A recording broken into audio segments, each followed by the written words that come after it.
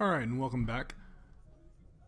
In this video, we're going to be doing a little bit more deburring and prep work for the rudder. Getting closer to being able to finally assemble the skins together. This will be just mostly deburring all of the individual pieces you see laying out there on the table.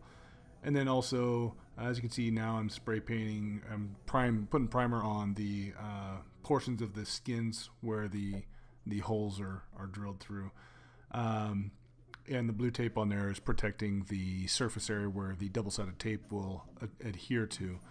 As I edit this video, I have just completed the majority of the rudder. I was able to get the trailing edge in correctly with the correct tape, and just did the double flush riveting, which is a lot easier. At least for me, it was a lot easier than it sounded. Now, as far as if I did it correctly, that remains to be seen. I'm gonna have someone from my EAA chapter come over and take a look just to make sure that everything looks kosher so far. But looking at the looking along the trailing edge, it doesn't seem to have much of a waver, if any. So I'm actually pretty pleased with how it turned out. And running my finger along the machine head side of the rivets, they seem to be flush mounted pretty well on the back side of them as well. So I was pretty impressed. So yeah, now I'm going through and deburring all the holes that I had just match drilled. I've got the extension on my drill for the deburr bit, just to get the motor of the drill out of the way to make it easier to access some of the holes. So also, other than working on this build, I'm also in the process of trying to modernize my Cherokee. Some may know I've purchased a 1964 Cherokee, Piper Cherokee 235 back in September. And since I purchased it, I've probably put about 50 or 60 hours of flying time on it. Flew up to Oregon and back. It was one of my first major cross-country flights, and recently just flew over to Riverside, California, and back with my daughter. And good flying plane. I enjoy the heck out of it, but it's definitely got some antiquated instruments, and the panel it's the original panel, and looking to actually upgrade that, and looked into a company that's based out of Wisconsin that specializes in customized panels, and they do mostly experimental work. But if you have a mechanic that's not afraid to sign off on the fact that you have a custom-made panel, then they can do that as well. So that's what I'm going to have them do. I was just looking into it, kind of freshly into the idea of getting a customized panel, so I just wanted to find out some of the basics and timeline, what the general idea for a budgeted cost would be, and for my panel, being it's three separate pieces, it would run somewhere between $1,600 and $2,000, which actually is less than what I had imagined. It's not that bad. So I'm more than likely going to be doing that sometime during the spring. It's not an absolute must right now. I've got other things that I can knock out with that kind of money. Specifically, I need to get an audio panel for my Cherokee. It's got a Mickey Mouse aftermarket intercom system, two-place intercom system for the pilot and co-pilot, but it's a four-seat airplane, so if I have anybody in the back seat, yeah, guess what? They're not going to be part of the conversation. So I don't like flying with people in the back seat if I can't talk to them, especially if I don't know if they get airsick or not. That's the big part. I don't want to have someone puking in the back of my airplane. That would make for a terrible flight. So that's my priority, and then more than likely I'll be looking into getting the panel done sometime in the spring.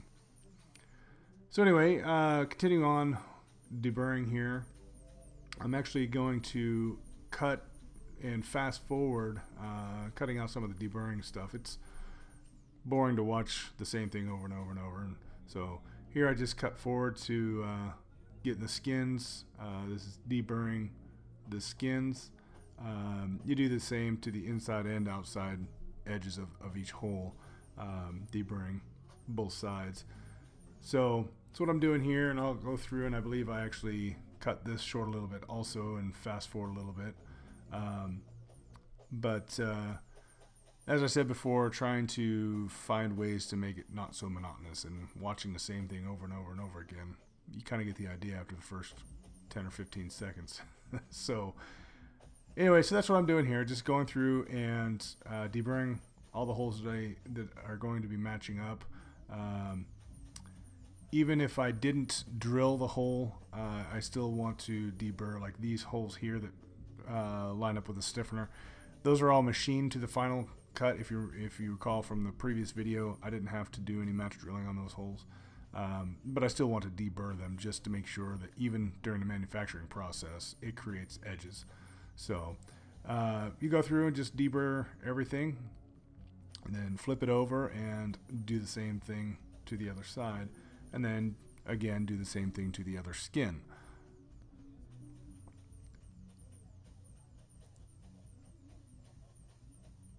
So back to the company I was speaking with, talked to them, and he was talking about most of their stuff is for custom work for experimental airplanes, and I let him know that I was in the process of building an RV-14, and he made mention that they have a whole bunch of stuff that's specific for the RV-14.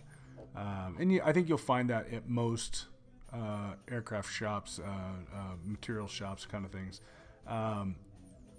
The Van's product is popular enough that a lot of companies make specific kits for each model of RV.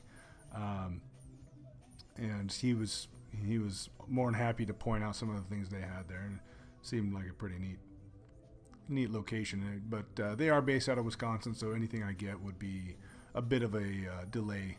I think he said that the process for getting a custom panel is going to be probably somewhere around 6 to 8 weeks, with the number of times they mail a copy of an unfinished panel to me to kind of match up and plan, see how I like it before they finalize anything. Seemed like a good process, so I'll get together with my mechanic and see what his idea is as far as what's allowed, what's kosher, and what to watch out for. But I would definitely like to modernize the instrument panel on the Cherokee. So,